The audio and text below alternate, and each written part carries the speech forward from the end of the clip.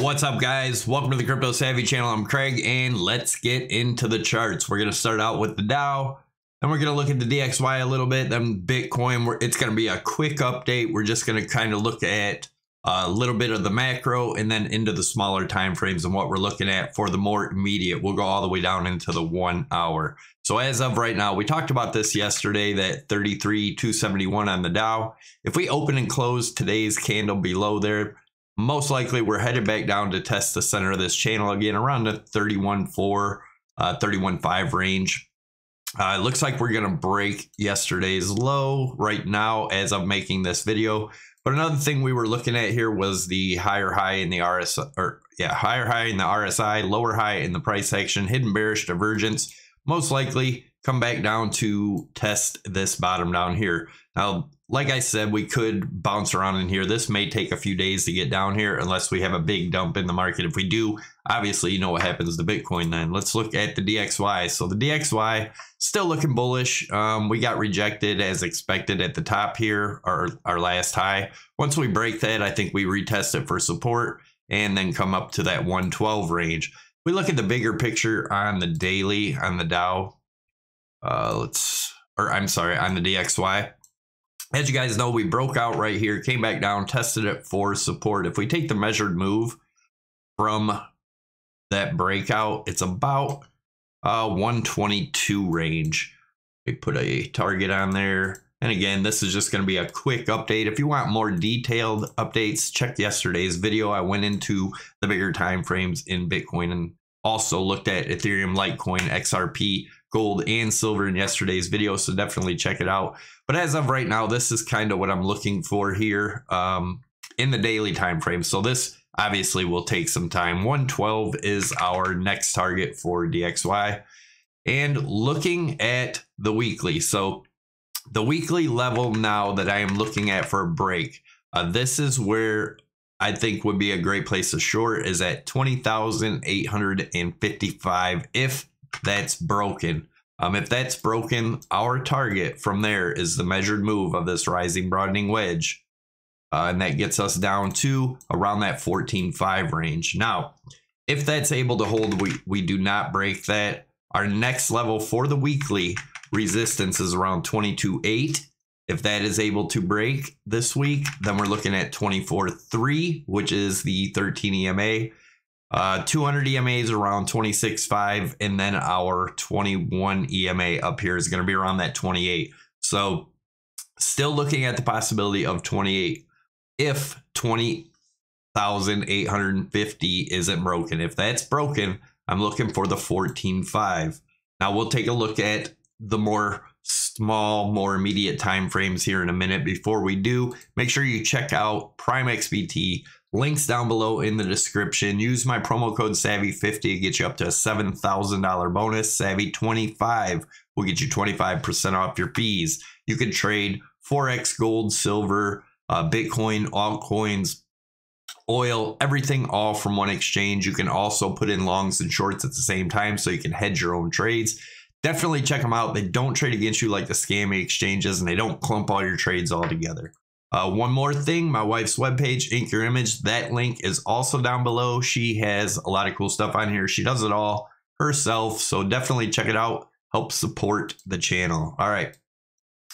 Now looking at the 4 hours. So this is what we've been watching. These blue lines here were old lows, right? We never came back up to break this one. Now, remember, everyone was calling the bottom here, 33.1. It wasn't going to break. We broke right through it. Didn't even get a bounce. Next low, 25,331. That was it. Wasn't going to go there because it couldn't grow below 20,000. Broke right through it. Broke right through 20,000. Came back up. Did not get to retest that 25.31, just like it didn't retest the 32.9, right? So if we get above this 25,331, then I'm looking for that 28, possibly. Right now, let's take a look at where we're at. This is our new low, that 17.6 that everyone thinks will hold, which it may. Not saying it won't, but chances are, if we get down to that levels, it's not going to hold. And our next area, which we're going to look at now,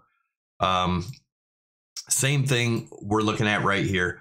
Now, as you can see, this could be a rising broadening wedge, and that also lines up with that 28,000. So again, if we can't break the 20,850 range, then we could be heading as high as these levels. But let's take a look at the 1 hour and see what's going on. So there's a lot of numbers here, right? But there is reasoning behind them. Let me show you that reasoning. So if we get back up to retest the top of this, let's say if we were able to do that today, that would be around the 21.8, 21.9 range, right? And then would we come back down to retest this low again? This does look like a bear flag. Now, in the bullish case, if we come up and we break this 21.9, 21.950 range today, if you guys remember, 22.1 was my old target from up here from the break of what I was looking at as in a head and shoulders right here. And the break line was right here. The measured move got us down to that 22.1. And that 22.1, remember, every time we make a target, a measured move target like that, when it breaks, it usually becomes resistance. So that would be the area I would watch for resistance if we break the 21.9. We break 21.9, look for 22.1. If 22.1 breaks, I would be looking for this 22.920 range. And that's just a measured move of the move up. Now that's the bullish case. Bearish case is we break back down, head back down towards the 20,000. What is this? 20,800, 20,900. So if we break that range to the downside, that measured move, just measuring the channel, would get us down towards that 19,950, right in that range. Now, if we look at this as a bear flag from the break of this trend, measure this as the flagpole. Say we break down there, 18.5 is the target after that.